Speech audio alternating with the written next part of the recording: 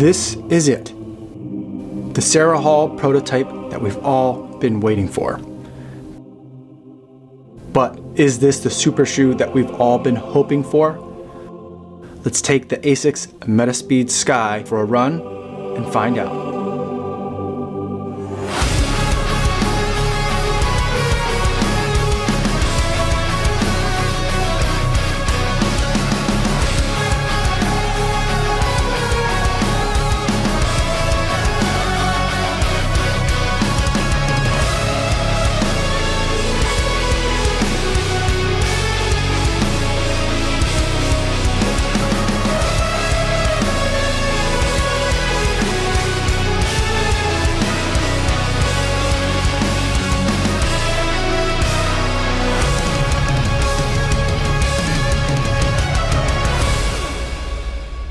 .62 miles, 7 minutes, 53 seconds per mile, 156 beats per minute today overall for the workout, which included 6 times 4 minutes on and 3 minutes off. Those 4-minute on phases being at right around between 5K pace and 10K pace, which today averaged out to being around 6 minutes and 12 seconds per mile.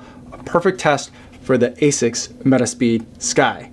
Now, before I give you my thoughts on this shoe after just this first test run, I do want to go over some disclosures. This is a pair of shoes that was sent to me by Running Warehouse and Asics for the purpose of review. However, they're not paying me to make this video or to use the shoe, and they're not going to get a chance to preview any of my footage or my thoughts before you guys get a chance to see this video on YouTube. So with that disclosure out of the way, let's talk about the Asics MetaSpeed Sky. Now, the first thing that we have to talk about today is the fact that Asics isn't just going to be coming out with one super shoe this year. They're going to be coming out with 2 super shoes this year. There's a MetaSpeed Sky, which is this shoe, and there's going to be MetaSpeed Edge, which will be coming out later this summer. Now, the reason for those 2 shoes is because of the testing that Asics has done. And what they're realizing at Asics is that they're identifying 2 different types of runner, what they're calling a stride runner and a cadence runner. And of course, we all have stride and we all have cadence. So what they mean by that is what happens to a runner when they try to run faster. And what Asics noticed is that some runners, stride runners, the first category, as they increase their speed, their stride length kind of disproportionately increases as that runner runs faster. The cadence runner, on the other hand, does something a little bit different. Each stride doesn't get longer and longer and longer to go faster. The amount of increase in speed is kind of like almost linear with the amount of increase in stride distance. So that's the 2 difference. And what Asics believes is that each of those 2 categories of runners needs a slightly different kind of shoe when it comes to getting that maximum performance. The MetaSpeed Sky is for that stride runner, and the MetaSpeed Edge, which will be coming out later this year, is for that cadence runner. While each of those shoes are going to look very similar, they're both going to kind of look exactly like this, but the MetaSpeed Edge is going to have a slightly lower stack height, a lighter weight, and a different rocker configuration. Now let's take a look at some of the specs for the MetaSpeed Sky, which is the shoe that I have with me today. The MetaSpeed Sky comes in at 33 millimeters of stack height in the heel with a 5 millimeter drop, giving us 28 millimeters of FF Turbo foam. This is a nylon-based foam that Asics says is ultra lightweight and ultra high bounce. Also in the midsole, we've got a full-length carbon fiber plate that Asics has designed to reduce the load on metatarsal heads. Also, in terms of the way that this midsole is sculpted and put together, there's a pretty prominent rocker up in the forefoot helping you with that toe off. And there's also a pretty prominent flare on each side, but they're specifically tuned not just for aesthetics, but to help deal with the different compressive factors depending on the way that the shoe lands and compresses. So these flares are designed to help keep the shoe from crashing in too much on this compressive foam. Moving to the outsole, we're seeing a new rubber compound from Asics. It's Asics Grip. It's not A-Heart anymore. This is going to be a little bit thinner, a little bit more lightweight, but it's specifically optimized for performance in wet conditions, not only in case it's raining on your race day, but also because a lot of times getting through those aid stations, there's lots of water on the pavement. So this Asics Grip is designed specifically for that. They did extend the rubber down further towards the back of the heel in this shoe because they did note in their testing that even for their pro and elite athletes, when they're fatigued later on in the late stages of the races, they are still hitting to some degree in the back of that shoe. So there's plenty of rubber coverage to protect all that new FF Turbo midsole foam. Up top, we have a single layer mesh that is extremely thin, extremely breathable. I will say that it is a little bit harsh. It's not the softest of materials. It's not quite as soft as the upper in the Meta Racer, and I did absolutely love that upper, but I do feel like they are saving quite a bit of weight, and I do feel like it's gonna be much better in really hot conditions to run in this material. Final fact about the upper though, the polyester fibers that are in the upper are made out of 100% post-consumer product, which I think is absolutely amazing and incredible that they're able to put this in the launch of a new super shoe. And in fact, it's part of Asics' overall initiative to make sure that all of their uppers for their running shoes are made out of post-consumer product by 2030. This entire package comes in at a very light weight of 7.0 ounces for a men's US size 9 or 199 grams. So what is it like to run in the Asics MetaSpeed Sky? I'll tell you that this shoe is fast. I absolutely love running in this shoe, and referring back again to the Meta Racer that I ran in last year, it's delivering on a lot of the hope and promise that I felt when I ran in the Meta Racer. It didn't quite have the midsole material underneath it that I thought I could take it for the marathon distance. The MetaSpeed Sky and that FF Turbo foam is ultra lightweight like Asics says it is. It does give an ultra bounce. It's not quite as soft to me underfoot as an Alpha Fly, but it's also not as firm as the Adios Pro is. And I think that this shoe kind of fits right in the middle in between those two shoes in terms of kind of the way that the foam compresses and how fast the shoe feels underfoot.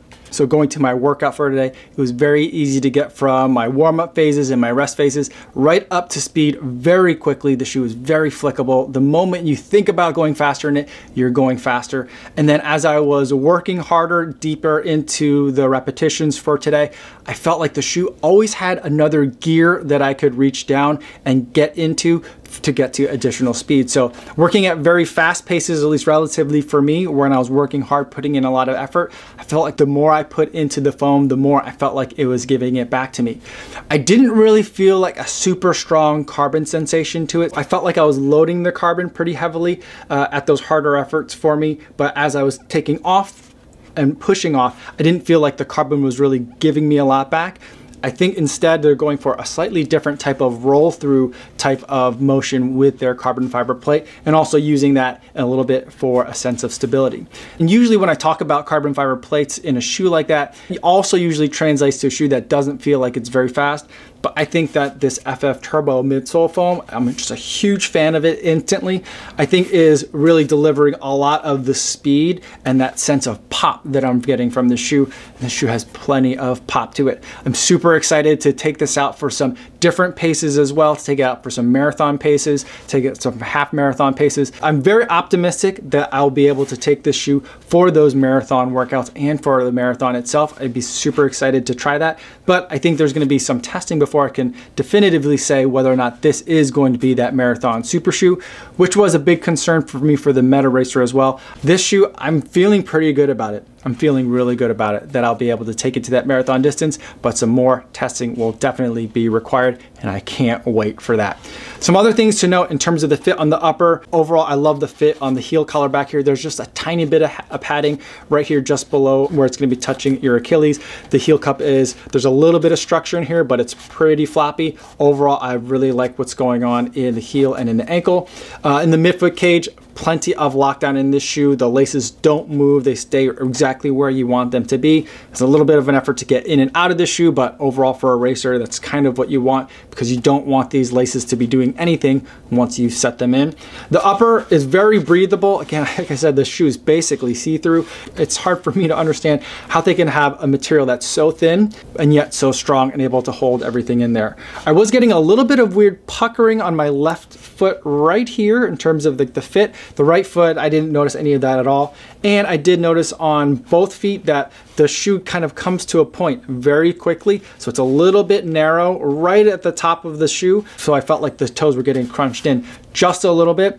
Very common and very much of a racer fit, but I feel like overall the fit was a little bit less comfortable than the Meta Racer, but overall, definitely not a deal breaker of any sort, not anything that I haven't experienced before in other racing shoes. Moving to the outsole, as far as this Asics Grip outsole, I really liked it. I feel like there's plenty of rubber coverage, plenty of grip. I don't think conditions were too wet out there today, but at no point during any of my turns that I had to go through did I ever feel unsure. So I feel like this outsole is working great for me.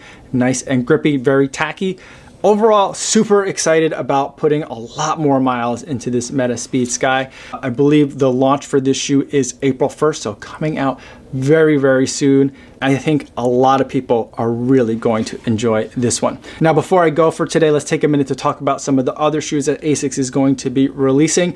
I talked about the MetaSpeed Edge a little bit already. That's going to be coming out in June. Hopefully I'll be able to get a chance to test that shoe as well, especially putting them head to head to see really which one I prefer, because as I was talking with Asics, it's not so simple as like, if you're a heel striker, then you're a cadence runner, and if you're a midfoot or forefoot striker, then you're a stride runner. So I'm looking forward to kind of understanding and teasing out a little bit more of that distinction and trying to figure out ways that people can identify themselves in terms of which one they should be looking at. And the last surprise announcement for me was that they're also coming out with a shoe called the MetaSpeed, another shoe that we've been really hoping that Asics was going to make for us, and they've made it. So when I tried the Nova Blast last year, it's a super squishy foam, tons of stack height, great for long runs, easy runs. You can even really get up to speed in it because of the FF Blast midsole foam that's in there. I think has a lot of potential. And they use it in a super thick stack height kind of configuration. When I ran in that shoe, I thought, what if they cut down the stack height on it substantially and put a carbon fiber plate in it? They've made it in the MetaSpeed FF Blast midsole foam in it, 29 millimeters of stack height in the heel with a 5 millimeter drop and a 3/4 carbon fiber plate in there as well. It's gonna have guide sole technology in there like the Meta Racer. Really super excited about this shoe. This shoe is also, I think, gonna be launching on April 1st. So I think a lot of people are gonna be dying to get their hands on that shoe as well. So very excited. They didn't have any of that shoe in my size for me to be able to test at this point. So unfortunately, I don't have that video yet, but hopefully that video will be coming soon. Hit the subscribe button so you can see it the moment that that video hits. So those are my thoughts on the 3 new shoes coming out from Asics. Let me know in the comments down below if you have any questions, or better yet, feel free to stop by the live stream that I do just about every day on YouTube, 3 p.m. Central Time. You can always ask me anything you like there. That's all I have for today, everybody. Thanks so much for making it all the way to the end of the video. Hopefully you guys are staying safe out there on your runs, and I'll see you in the next one. Yo, what's going on?